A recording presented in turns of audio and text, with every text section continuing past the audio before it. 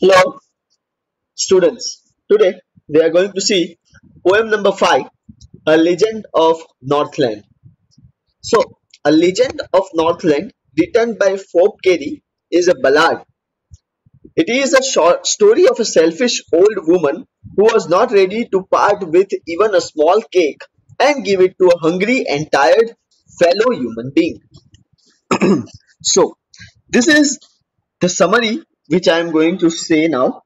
So, as the legend goes, Saint Peter was once walking the earth away up in the some cold region of north. This must be probably Norway. The phrases, the hours of the day are few, and nights are so long in winter that they cannot sleep them through, suggest this place.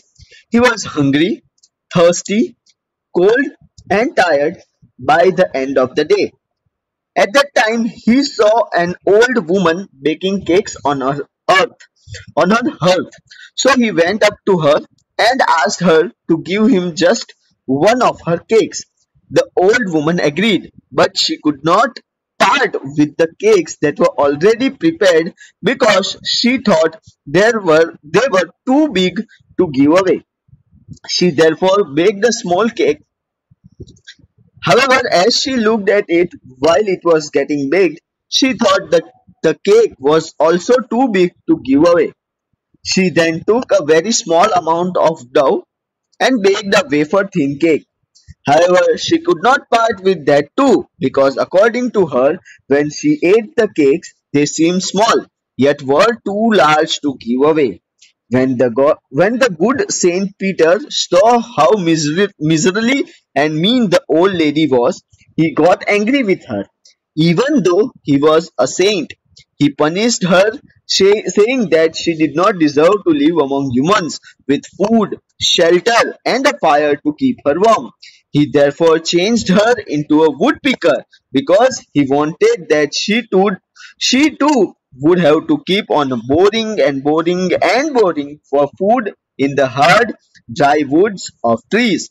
The scarlet cap which the old woman was wearing when all this happened remained intact on her head, but all her other clothes got burned.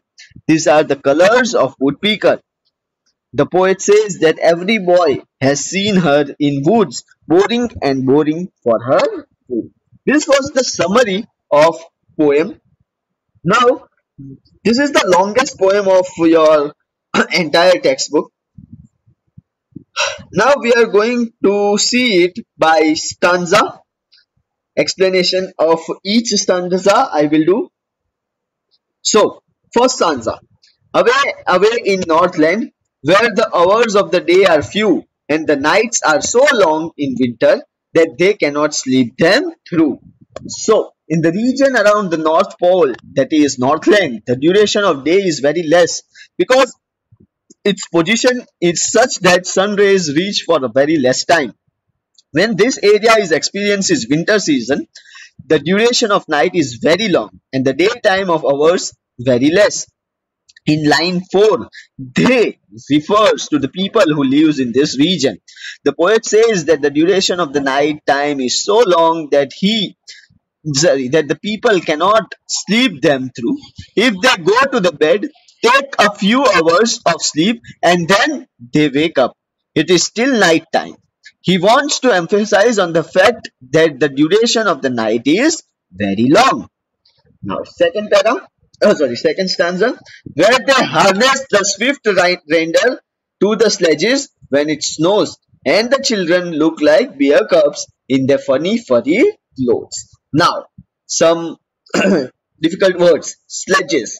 Sledges means a vehicle or runner for conveying loads or passengers over snow or ice, often pulled by draught animals. Then, to harness.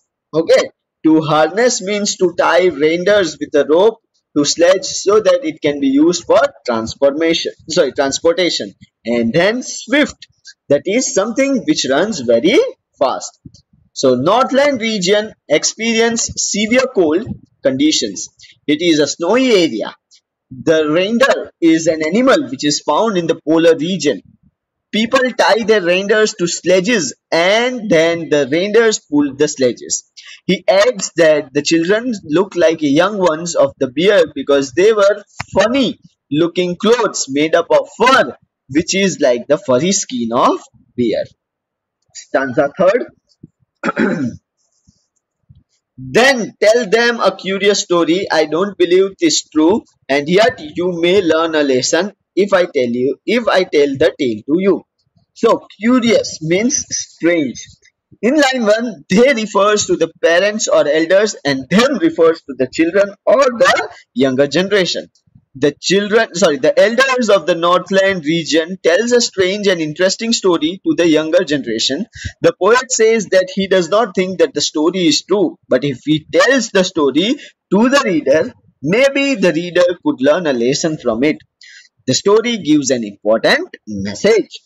Next stanza number 4. Once when the good Saint Peter lived in the world below and walked about it preaching just as he did, you know. So Saint Peter, an apostle of Christ, a disciple follower of Jesus Christ. Then preaching means to give a religious talk. So what this stanza states that the story is about Saint Peter when Saint Peter used to live in the world and went around giving religious lectures to the people just like all saints do. Then an incident happened. Okay, now stanza number 5. He came to the door of cottage in traveling round the earth where a little woman was making cakes and baking them on the hearth. Now what do you mean by hearth? It is fireplace where you do cooking. Now explanation. When Saint Peter was moving around the world giving religious lectures to the people, he reached the door of a cottage where a small woman was making cakes. She was baking the cakes in the fireplace. Stanza number 6. And being faint with fasting, faint means weak. For the days was almost done, he asked her from her stores of cakes to give him a single one. So as Saint Peter had not eaten anything the entire day, he was very hungry and was feeling weak. So he went to this woman who was baking cakes and he asked for one cake out of the many cakes that she had baked. Stanza number 7. So she made a very little cake, but as it baking lay, she looked at it and thought it seemed too large to give it away. So the woman was selfish. She did not give cake from her store. Instead, she started making a very small cake for Saint Peter. She did not want to share her things, but when she put the cake for baking, she looked at it and thought that this cake was too big to be given to someone. Okay, stanza number 8. Therefore she needed another. Needed मतलब वापस load जो हम लोग बांधते हैं, ठीक है, बूनते हैं, ठीक है, वो बोलते हैं. And still a smaller one, but it looked when she turned it over as large as first had done. So needed to make dough from the floor, ठीक है. So बुनना, ऐसा बोलते हैं ना, आटा बुनना. So the little miser woman thought that the cake was too big to be given away. So she started making another small cake. When she looked at that cake, she again felt that it was as big as previous one. Again, she was not ready to give this smaller cake to Saint Peter. Stanza number 9.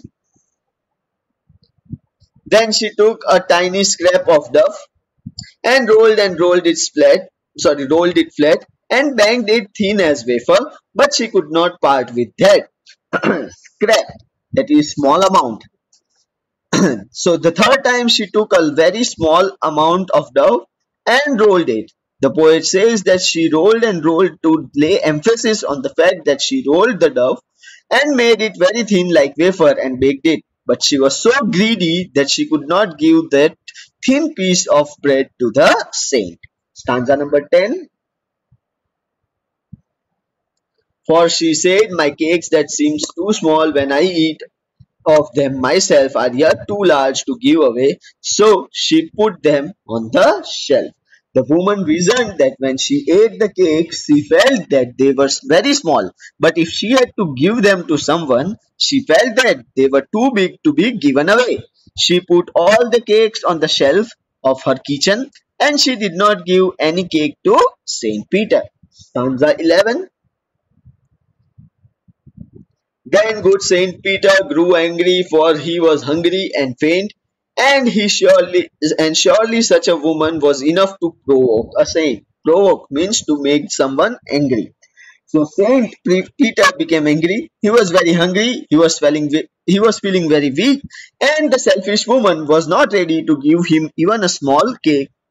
This behavior of greedy woman angered the saint. Stanza 12.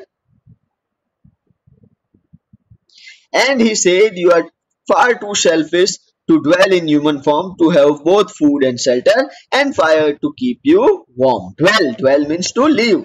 So Saint Peter cursed, श्राप देना, ठीक है, the woman and said that she was very selfish. She did not deserve to live like human being. He added that God had given her food, shelter, fire to keep warm, but she had become selfish for all resources she had. She did not want to share them with anybody. Stanza number 13. Now you shall build as the birds do, and shall get your scanty food by boring and boring and boring all day in the hard dry wood. Now scanty means very less, very little. Boring means making a hole in something with a tool or by digging. So boring मतलब so खड्डा खोदना, ठीक है, one kind of hole banana. So Saint Peter cursed the woman that hence she would become a bird because she did not deserve the human form. She shall become a bird, and just like birds build their houses by boring into wood and collect the very little food by working hard the entire day. Similarly, she would also work hard in dry wood all day and get little food and make a small place for herself to live in. Stanza number 14. Then up she went through the chimney, never speaking a word, and out of the top flew a woodpecker, for she was changed to a bird. So, as soon as Saint Peter cursed the woman, she did not get chance to speak for herself, because that very moment she flew up to the roof, through the chimney, and flew out in the form of a bird. Saint Peter's curse had converted the woman into a bird. Stanza number 15.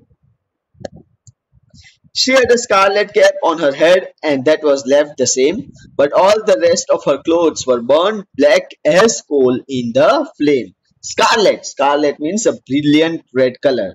So, when the woman turned into bird, at that time she was wearing a red colored cap on her head. This cap was there on bird's head also, but the woman's remaining clothes had burned and turned black in color, just like coal. And the last stanza, and every country schoolboy has seen her in the wood, where she lives in trees till this very day, boring and boring for food. Country belonging to the countryside, that is rural areas. So people who live in the countryside, even the small children who go to school, seen this kind of bird in the woods. They see that she stays there all days and keep on digging the wood with her beak to collect her food. Whenever any child sees this kind of bird, then his elder tell him this story. They say that the bird used to be a woman earlier. She was very greedy, and so she was cursed by Saint Peter and turned into bird. They get a teaching that they should not be greedy. So that's the end of our poem. Now let us see literary devices, poetic devices, or you can say figures of speech of this poem. So, starting with first, away in Northland, it is your repetition because the word away is repeated, right? Then, where the hours of days are few, it's a hyperbole because it's an overstatement that the hours of day are very few. Then, and the nights are so long in winter, again it's hyperbole. It's an overstatement that nights are so long in winter and that they cannot sleep them through. It is your retorts because negation is used to convey a positive meaning that they are awake in the night. Next, where they harness the swift reindeer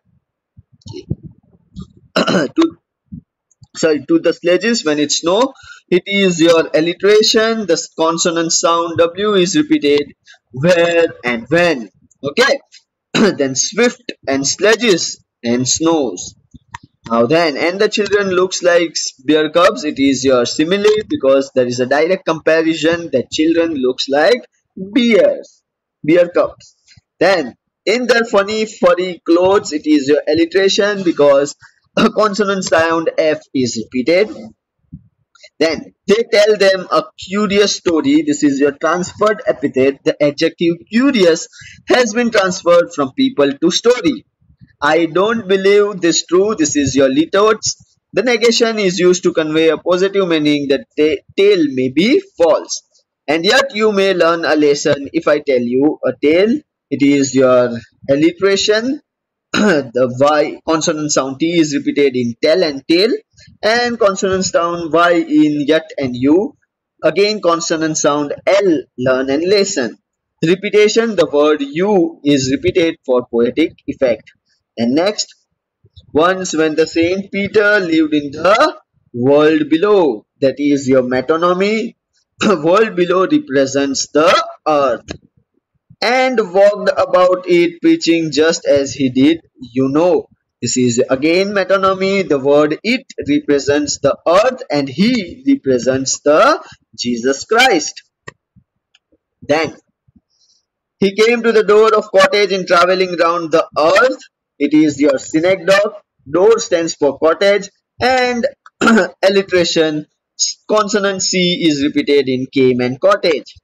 Where little woman was making cakes and baking them on hearth, it is your internal rhyme. Rhyming words making and baking are used in the same sentence, and alliteration is alliteration because consonant sound W is repeated in the words where, woman, and was. Okay, then and being faint with fasting for the day was almost done. Alliteration consonant F is repeated in the words faint for and fasting, and the sound of D in day and done. And metonymy, the words day was almost done represents evening timing. Next paragraph, or you can say stanza. Sorry. He asked her from her store of cakes to give him a single one. So it is your repetition. The word her is repeated for poetic effect. Then tautology, unnecessary use of words single and one which have the same meaning. Again alliteration because consonant sound H is repeated in the words he, her, and him. Next para. So she made a very little cake, but as it baking lay. This is your anastrophe. There is an inversion in the construction of the sentence for poetic effect, and alliteration consonant B is repeated in the words but and baking. Then she looked at it, and though it seemed too large to give it away, again this is your alliteration consonant sound T is repeated two and two. Next, therefore she needed another and still a smaller one, but it looked when she turned it over as large as the first had done.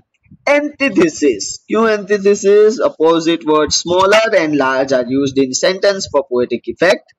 And simile, direct comparison between the first and second cake.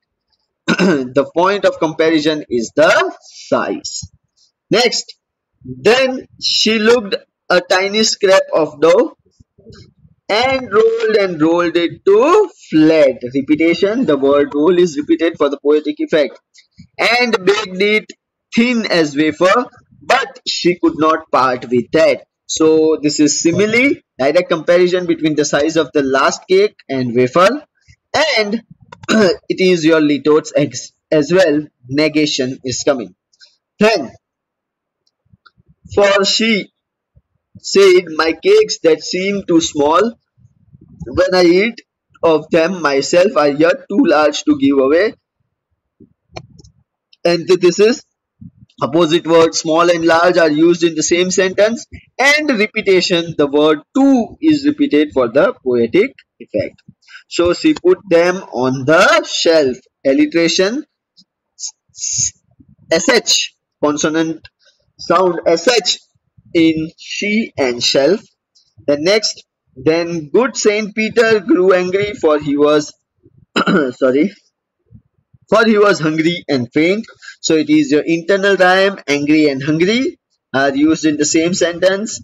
And alliteration, consonant sound G for good grew and H in he and hungry. And surely such a woman was enough to provoke saint. It is your epigram, a pointed statement that such a woman could provoke a saint who is supposed to be very calm. So that is your epigram. Next, and he said, you are far too selfish to dwell in human form. Again, this is epigram, a pointed statement that woman was so selfish that she was not worth being a human being. Then, to have both food and shelter and fire to keep you warm. It is your alliteration, consonant sound F is repeated in food, fire. Then, now you shall build as the birds do and shall get your scanty food. Again, this is alliteration, consonant sound, sound of consonant B is repeated in build and birds. Then by boring and boring and boring all day in the hard dry wood, it is repetition. The word boring is repeated for poetic effect.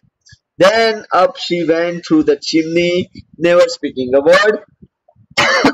It's surely toads.